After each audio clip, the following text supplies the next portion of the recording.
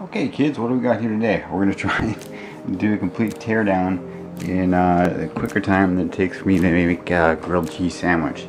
So the sandwich is on the stove, it's turned on, and we're going to completely tear down this HP Mini 110. Now it's been nicely abused by some sort of child where it's got stickers all over it.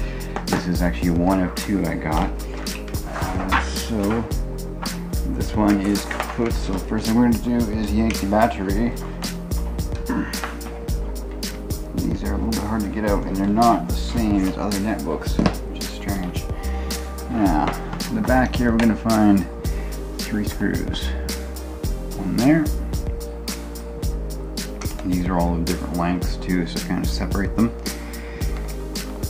I think these two are the same, and the ones on the rest of the computer are a little bit different.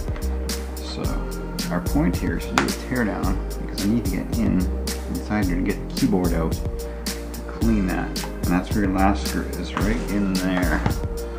If you look right there. All right. Also, if you need to get in here to, I don't know, change your RAM or your hard drive or anything, get that screw. You can pretty much do it all once you get this in there. So we've got the battery out. Now we're going to go for the RAM. 2 more screws. These ones are, I think, slightly different lengths. I usually just leave them right in the plastic, and then just put the plastic off to the side. These ones, they don't fall out. Okay, that's down, and 2 clips on the side. Release those right there and there. RAM will pop up. RAM comes out. Now these 4 feet, plastic rubber grommets. Just peel them off with your fingers. They will stick back on. If not, use a little bit of glue or anything you have at hand. Alright, now we're going to flip this back over. I think we're going to have to abort the cheese sandwich idea because I need a knife. Let's do a quick check on that sandwich. Make sure I'm not burning things. It's getting there. I'll just turn that down. Now back to the show. Yeah, racing the sandwich. Now I'm going to try and get in here with a knife or a sponger. Use something like this if you have one. I don't particularly like using them, not just in this case, because this is metal against metal. You're not really going to harm anything. You might be kind of hard pressed to see it from there, but there's going to be 2 clips behind the keyboard here. And if you can just lift it enough to get your fingernails underneath like so, you're not breaking anything as long as you're pulling it towards yourself, pulling kind of upwards. Oh, I missed a big step. That cheese sandwich is gonna get burnt. Alright, so when you pull off these black covers on the bottom, you want to go back and then take off all the 4 screws, which I kind of missed out here. Going too fast. Too fast. Gotta have my cheese sandwich. Alright, there's 4 quick screws up back. Get that one. What was that missing? Anyways, in most cases you can have 4 screws to remove.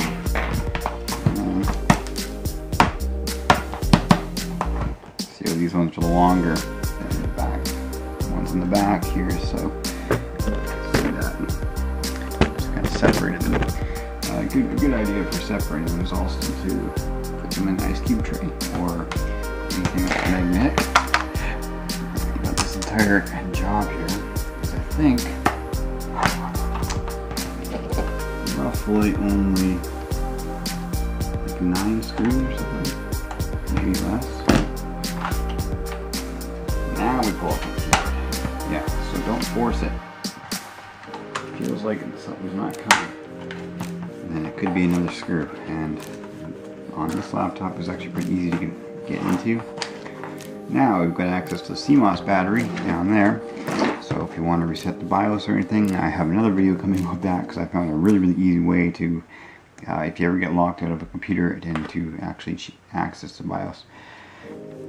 But now we get to the teardown. You can see the hard drive is right there. And first things first, I'm going to get this. I'm after the keyboard, so I'm going to get this down here. I don't know how well you can totally see that, but I'm going to. There's a little lip on this. And you just want to pull back, pull it towards you, and then gently pull that out. It's just a ribbon cable.